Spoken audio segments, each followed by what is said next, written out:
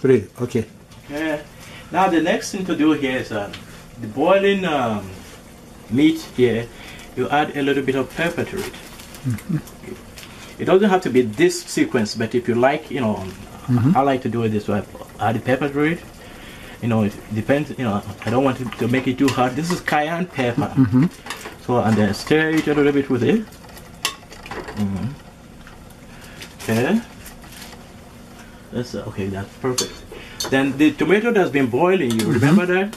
Now it's, you know, it's good. It feels, you know, you can't smell the acid smell anymore. So what you do then, take and then scoop it into this.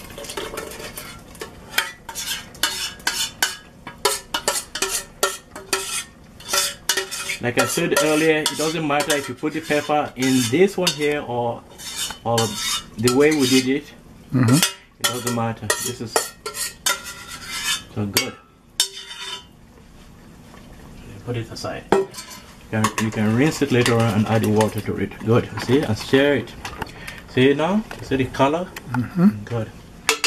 So then, other things you can do is that if you like a little bit of, you can add some of the shrimp, just a little bit of shrimp, just to give it a flavor. So you add the shrimp, see it? Boom. Now what's everything, and then you continue boiling.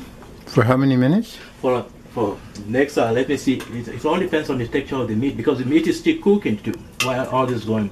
So you make sure that if you want it tender, it all depends on how you want your it's already cooked.